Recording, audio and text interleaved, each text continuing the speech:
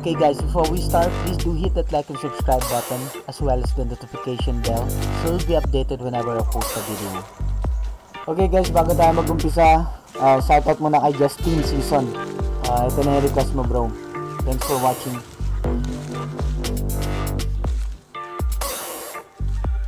What's up guys? Welcome to another episode of Angry Bikes. And in today's vlog, we have an opportunity to review the Yamaha XTZ125.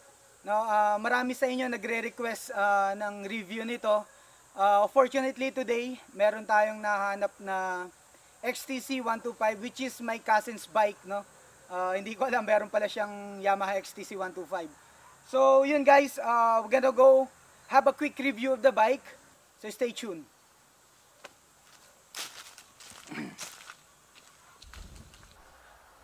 Okay guys, so let's start with the review of our Yamaha XTZ125.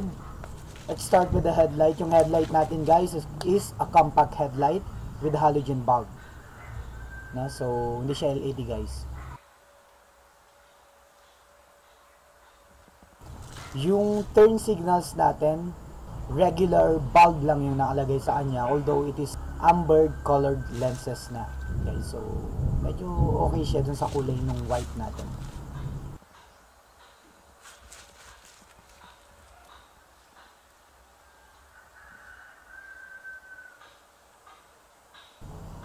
So para dito sa front fender natin, it's nice, compact siya. Medyo hawig siya dun sa DT125 na fender, 2-stroke old version. Pero medyo mas may korte ito ngayon. So maganda siya. Okay, for our front suspension guys, okay siya. Medyo malaki yung diameter niya compare sa mga regular dirt bikes na meron tayo in the market. No? So good job Yamaha for the XTZ.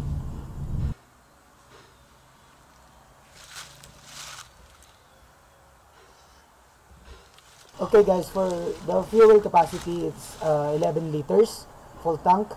Bali, estimated fuel consumption of, let's say, 40 to 45 kilometers kung hindi ka walwal. And 35 to 38 kilometers pagka walwal mode. Okay guys, na-notice ko lang dito sa seat niya. Close na siya dun sa mga YCs natin, ano? Hindi katulad ng ibang dirt bike na malalapad. Itong seat nito makitid na siya, so mas manageable yung galaw mo. Also nagbigay din yung Yamaha ng rear carrier na, so very handy to, especially dun sa mga gagamit itong bike na to sa city riding. Okay guys, so ito yung rear end ng bike natin. No? Na-notice ko lang yung brake light natin, medyo may konting awang, pero hindi naman siya pangit tingnan. No? Halogen bulb for the brake light. Our turn signals as yun din, amber colored lens. Tapos regular bulb. At hindi katulad ng ibang dirt bike sa ibang makers, meron plate light. Itong isa na ito wala.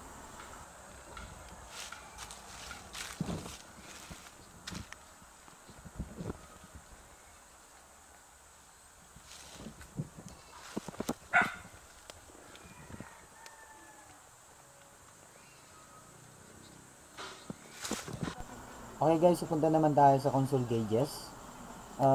Kagaya din ng ibang ng mga ibang street legal bikes, meron siyang odometer, meron trip meter, neutral indicator, turn signals.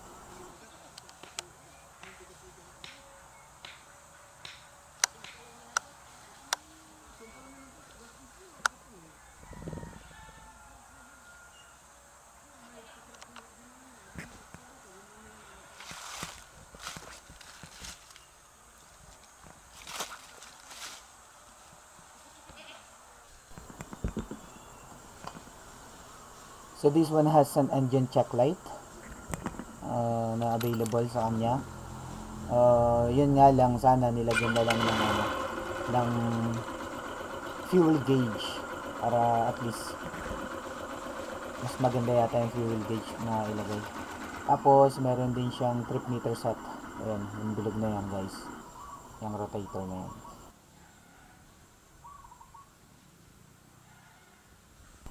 So electric started bike na siya, meron din siyang kick of course, tapos may kill switch siya, and the throttle return cable. Hindi natin makikita normally yan sa mga lower CCs katulad nito, no?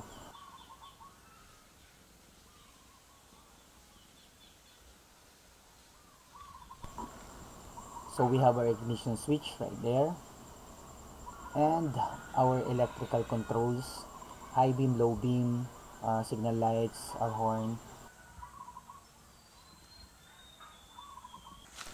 So meron na siyang telescopic boots, tapos yung reflectorized na bilog na yan, just some added safety features. So we have a dual sport tire for the front, 80 by 90 by 21 tire, of course 21 rim, and for the braking system natin sa harap, it's already a disc brake guys, 245mm rotor disc and a dual caliper piston.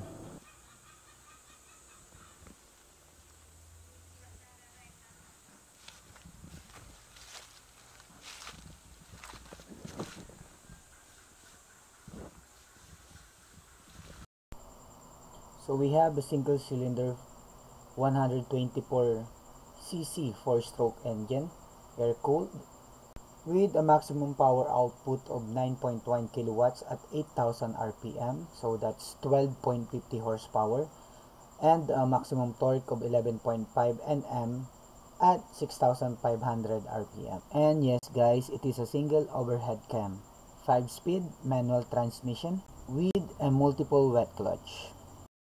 So this thing right here is your fuel cock. Dun sa mga nag-wonder kung ano to, ano. So yung arrow na yan, dyan sa nakaturo guys, ibig sabihin open yan. So seat height is 840 mm with a ground clearance of 260 mm. So pag 5'6" ka katulad ko, medyo tingkayaders tayo. So rear tire natin guys is 110 by 80 by 18. Okay, so 18 rims na tayo sa likod. And our braking system for the rear is a mechanical drum brake. Kamukha na ng mga production swing arm yung naka XTC guys, no? Ang wala lang, bali yung linkage guys. So we have a monoshock for the rear suspension. Adjustable na yun guys, so pwede mo siyang i-adjust to your comfort dun sa play niya. And Yamaha was generous enough to give us a skid plate. Kaso lang plastic sa guys. So kung gusto niyo matibay, bili na lang kayo ng aftermarket items. Marami dyan guys. At saka dito, natuwa ako dito. Itong nakakabit na to sa brake pedal. Support yan para sa mga boots, para hindi magasgas yung engine side cover na yan. So we have the kickstarter right here.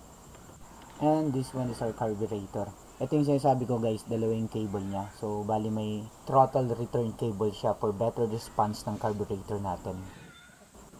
Ang oil capacity natin, dun sa mga mag-change oil na, 1 litro yan guys. Check nyo rin sa manual para sure. And the oil that you should use is actually a whole new topic guys, no? Sa isang vlog yan. Gagawin natin yan sa mga susunod na vlog natin, kung ano yung mga magandang oil na gamitin sa mga motor natin. Yamaha XTZ125 comes in 2 colors guys, no? This one is white, tapos yung isa color blue. So we have our muffler here, which is painted matte black. Of course high temp yan sigurado. Itong muffler na to guys, sakto lang yung laki tsaka yung haba. Hindi katulad ng mga ibang makers natin na exaggerated yung mga muffler. At yung nakikita nyo na yun guys, that is the mud guard. Kailangan yan para hindi malagyan ng putik lagi yung shocks natin. Okay guys, test natin yung muffler sound ng XTZ125.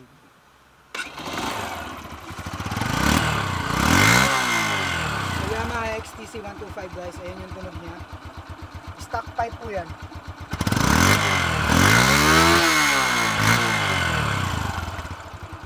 Yamaha XTZ125 guys, stock pipe.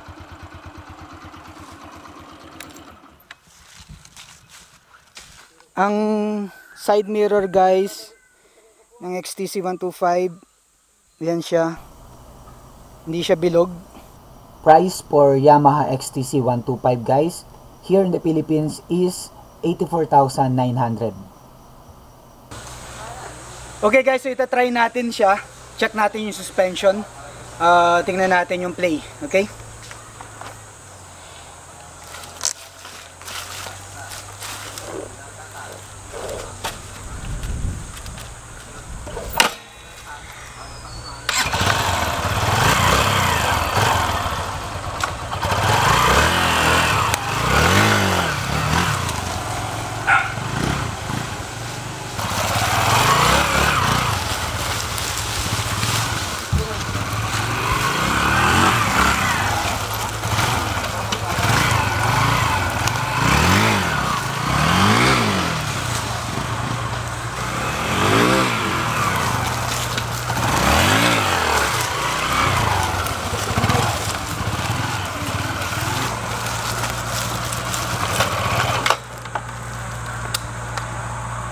Naka-lowered pala yung yung telescopic ng pinsan ko.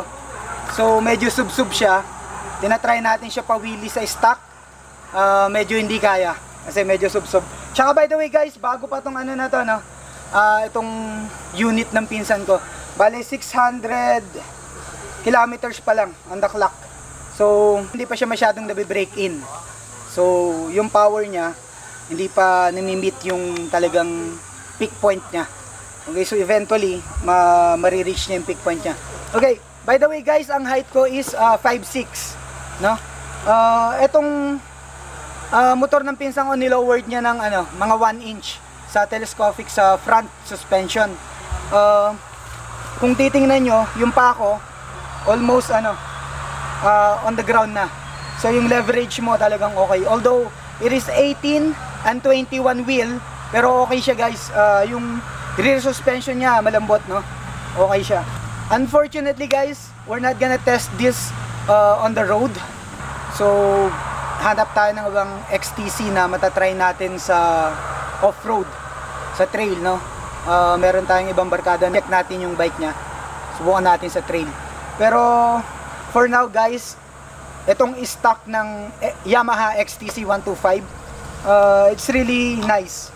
No, with the 18 and 21 rim setup, hindi ka na magsiset ng ibang rim, no? As well as the tires. Pero kung gusto mo siyang gamitin off-road or on the trail, mas maganda magpalit ka ng knobby tires. So marami tayong available na knobby tires sa market na mabibili nyo. So overall review guys, maganda siya. Nandun yung power. Dun sa mga hindi binayayaan ng height tulad ko, okay itong bike sa inyo guys. For those who are eyeing to buy one, go get yourself one guys. It's worth it. Hindi masasayang yung pera nyo. Okay, so I think that will be all for this episode. Thank you for watching guys. If you have any comments or any questions at all, please do comment in the comment section below. Try natin sagutin yan. And also, if you haven't subscribed yet, please do click that like and subscribe button, as well as the notification bell para ma-inform kayo every time we post a new video. Okay, so again, this is Joel saying ride hard, ride safe, peace out.